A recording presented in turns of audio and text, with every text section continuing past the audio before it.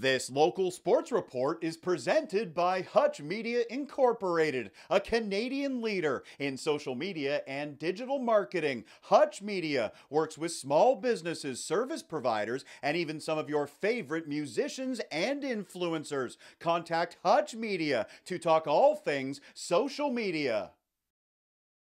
U15 hockey on Saturday night at Rim Park. Reed Strauss and the Waterloo Wolves shooting for a win. They were hosting the Brantford 99ers, and the first good scoring chance goes to the visitors. Cale Arvi lets it go. Reed Strauss with the stop, and the Wolves clear it away from danger. Second period now, it's a lead pass for Sam Ratcliffe. He throws it on net. Sam Black is there and he scores. Waterloo striking first. They are up 1-0, and the Wolves keep coming. A few minutes later, Black is coming down the near side. He centers. Luke Schofield stuffs it home. Waterloo with two quick goals. Schofield makes it 2-0. Then it's a terrific effort from Reese McCloskey. He grabs it at center. Here comes McCloskey, and what a goal that is. He dances in and buries it. McCloskey extending the lead. Waterloo is up 3-0. Back to the highlights in a moment. First, a reminder. This video is presented by Hutch Media Incorporated,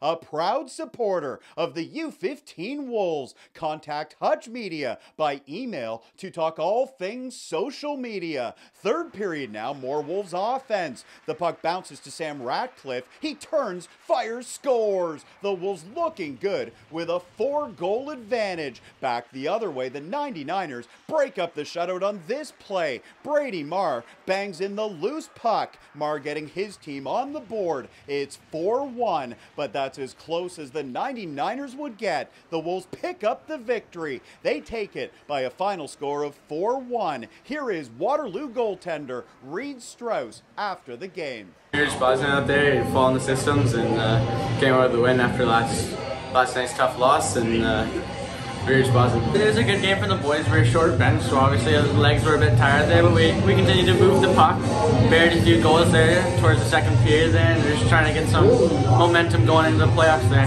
For more highlights, visit our website, 519sportsonline.ca. Be sure to subscribe to our YouTube channel and follow us on Facebook, Instagram, and Twitter.